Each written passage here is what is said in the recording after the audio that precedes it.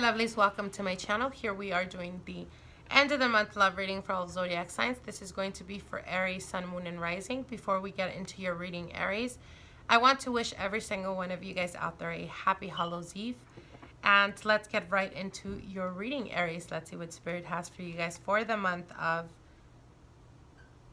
end of October, beginning of November. Now, your first card here, Aries, is the Seven of Swords. Your second card here is the Seven of Cups. Wow, two sevens. Your third card is the Strength card.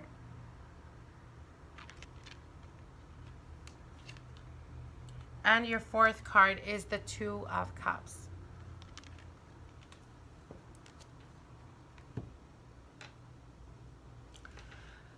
Okay, Aries, for the month,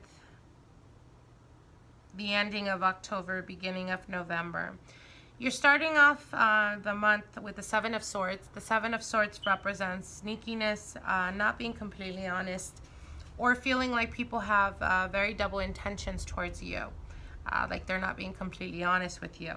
You also have the Seven of Cups. The Seven of Cups definitely does talk about scattered energy. And I feel that with the Seven of Swords here and the Seven of Cups, it's almost like you guys have been dealing with a Leo.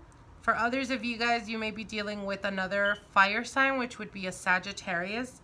I also see water, so it would be a Pisces, Cancer, Scorpio type of energy. And I feel like you know that you've been wasting your time on a person that perhaps you've grown to have feelings for, but you're not really wanting to accept that.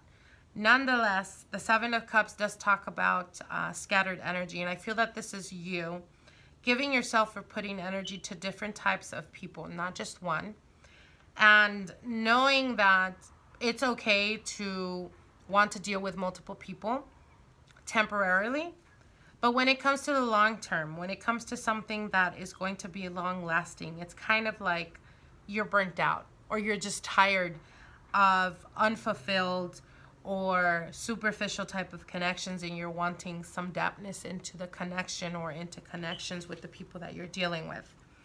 Now, you do have the Strength card here, and the Strength card talks about having the courage, having the strength to bring down your walls and to allow people to connect with you on a deeper level. What is it that's holding you back from connecting with people? Is it the fear of getting hurt? Or is it the fear of putting effort into a relationship that you may later on find out that you're not interested in?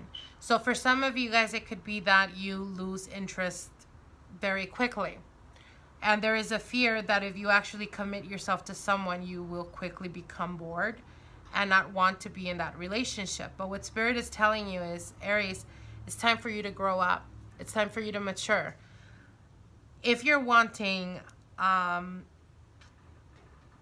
fair weather type of connections, if you're looking for something casual, then it's okay.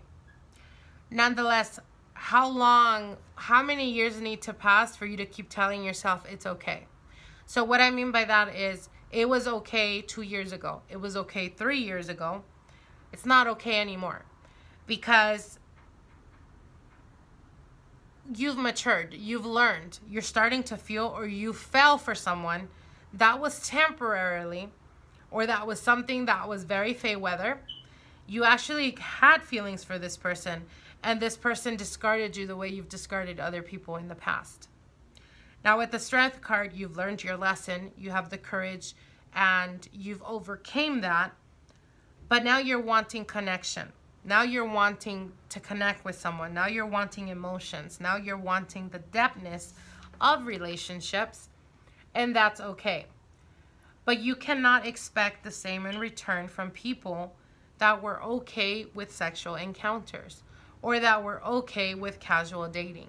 Why? Because they still want whatever it is that they were feeling, versus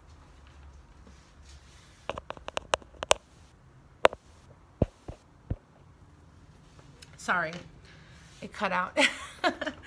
So again, if you're wanting something long-term and you're wanting to connect with other people on a deeper level, Aries, start spreading your net wide. Don't go back to the people that were casual and expect them to want or desire the same thing you're wanting, because not everyone learns in the same time. Okay? Now, for those of you guys that have been in a long-term committed relationship, I feel that there's been a lot of difficulties, and for some of you guys, there may be a separation or a breakup that recently happened. Nonetheless, the Seven of Swords and the Seven of Cups will definitely show up for you guys in November, and I feel that this has a lot to do with, you know, perhaps at some point you felt like you were better off without your partner. But you're going to quickly find out that this person, or the person that you were dealing with, or your ex-partner, whom you're taking some time away from, is going to be dealing with different types of energies. And that's almost going to bring out the beast in you, bring out the no, she's mine, or no, he's mine, it's not fair, da-da-da-da-da. But what the cards are telling you here is, with the Strength card, you suppressed those feelings. Whether it was because there was a lot of miscommunication, a lot of arguments, a lot of fights, whether it was because your partner in fact was talking to other people with keeping that behind your back, it's almost like some type of anger is going to come out. But with that anger, truths are going to be revealed, and truths are going to be coming out in the open. So for those of you guys that have been in a long-term relationship or in a committed relationship that recently there was a breakup, there's going to be revelations coming out in November where everything's going to start to make sense. Even things that perhaps you felt like your partner was doing but you weren't sure. All of that's going to be playing out in November. And with the Strength card, you will have the strength to walk away from this. You will have the strength to retain yourself even from that anger and that frustration, and walk away from this. And when you walk away from this, you will be able, and I know that sometimes people don't want to hear this, but walking away from this is going to be the best thing for you, because then you will be able to receive the type of love that you deserve, Aries. So I hope this, you know, gives you some type of clarity. I know it seemed like it was all over the place, but it was different messages. Take the messages for what they are. I wish you guys the very best, and we will speak to each other soon, okay? Bye.